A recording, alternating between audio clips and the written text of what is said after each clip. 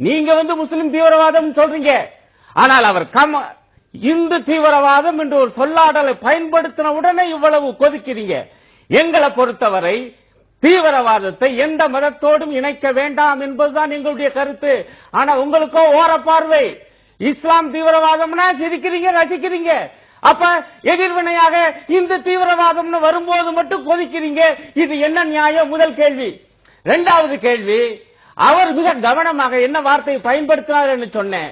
இந்து வலதுசாரிகள், நான் எல்லா இந்துக்களையும் சொல்லல, அந்த சொன்னதுல எவ்வளவு அர்த்தம் இருக்குது, அதுக்கு தான் நான் உதாரணம் சொன்னேன். இப்ப பாருங்க, இந்த ஒரு கருத்தை சொன்னதுக்காக அவரை சுட்டுக் கொள்ள வேண்டும் என்று இந்து மகாசபை தலைவர் பேசுறாரு.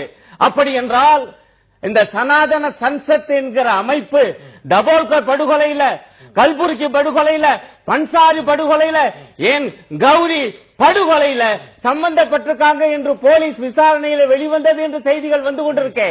இந்த சனாதன சன்சத் என்பது மதம் சார்ந்ததா இல்லையா? இதையெல்லாம் மனதில் வைத்துக் கொண்டுதானே கமல் பேசி இருக்க வேண்டும். அதற்காக அவர் மன்னிப்பு கேட்க வேண்டும் என்று சொல்வது என்ன நியாயம்?